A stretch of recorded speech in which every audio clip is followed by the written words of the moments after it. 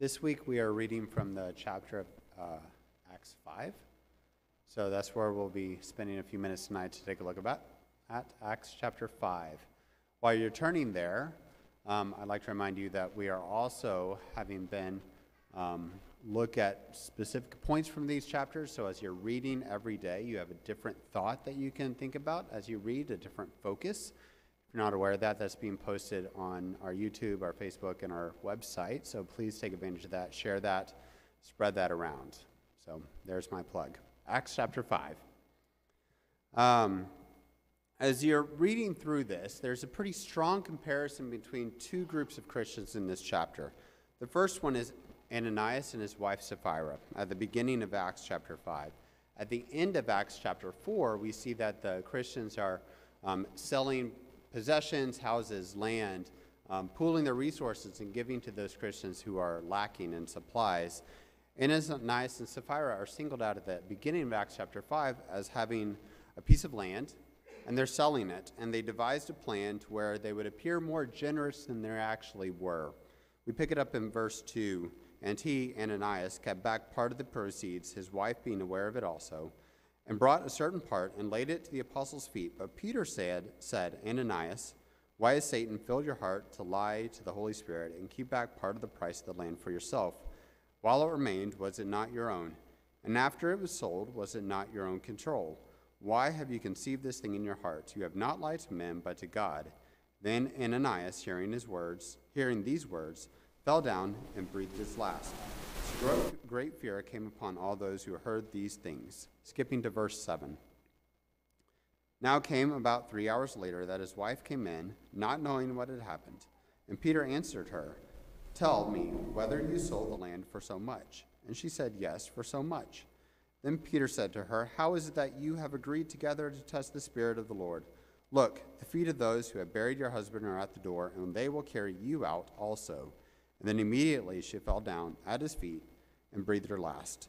And the young men came in and found her dead, and carrying her out and buried her by her husband. So here are two Christians. They believed in Jesus. They were baptized into his death. They were giving to the needs of others within the church, and they were killed for their actions. The second group I want to look at is the apostles themselves. They've been preaching. They were working miracles. People were being saved. And the Jewish leaders were not happy about this and threw the apostles in prison and commanded that they stop preaching in the name of Jesus. Let's look at verse 29. But Peter and the other apostles answered and said, We ought to obey God rather than men. The God of our fathers raised up Jesus, whom you murdered by hanging on a tree. Him God has exalted to his right hand to be Prince and Savior, to give repentance to Israel and forgiveness of sins. And we are his witnesses to these things, and so also is the Holy Spirit, whom God has given to those who obey him. And then skipping to verse 40, we find that they took the apostles out and they beat them. They commanded that they should not speak in the name of Jesus and let them go. And so they, the apostles, departed from the presence of the council, rejoicing that they were counted worthy to suffer shame for his name. And daily in the temple and in every house they did not cease teaching, preaching Jesus as the Christ. So here's a group of Christians who likewise also believed in the death of Jesus, were baptized, and they were spiritually successful. So what's the difference between these two groups? Obviously, it's their hearts. Ananias and Sapphira, while they believed and they had been baptized, they weren't right. They did not possess the correct heart. They sought the praise of men. They sought to elevate themselves over the rest. And perhaps there was some material greed in their motivations as well. We know from Romans 12 that our hearts need to be changed.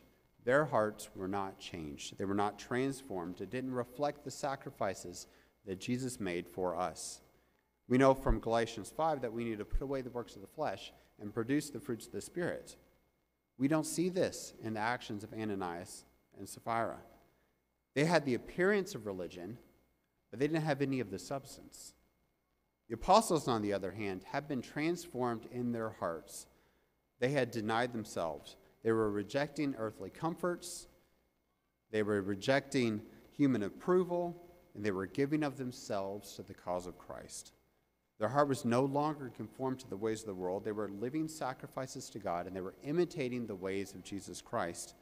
And the power of gospel that both Ananias and Sapphira and the apostles had encountered had changed the hearts of the apostles in ways that we don't see present in the hearts of Ananias and Sapphira.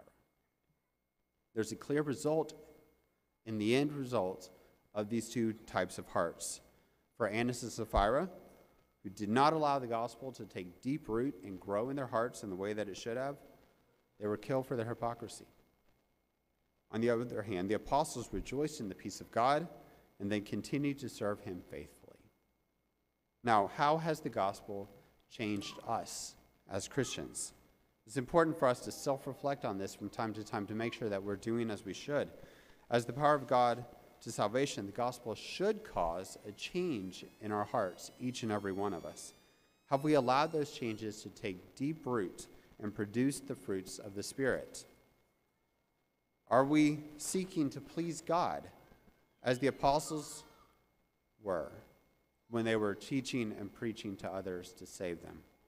Or are those changes only superficial and temporary, as we see in the hearts of Ananias and Sapphira?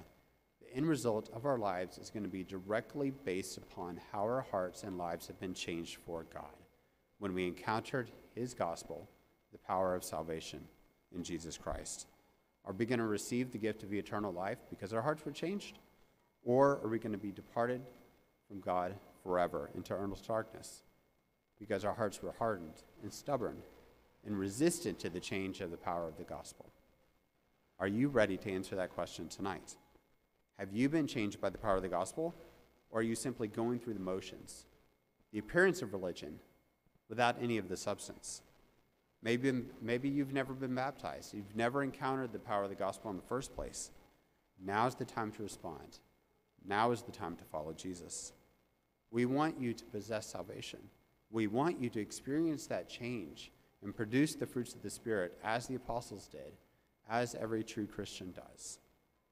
If you need help, if you need encouragement, if you need prayers, if you need to be baptized, if you want to know more, let us know.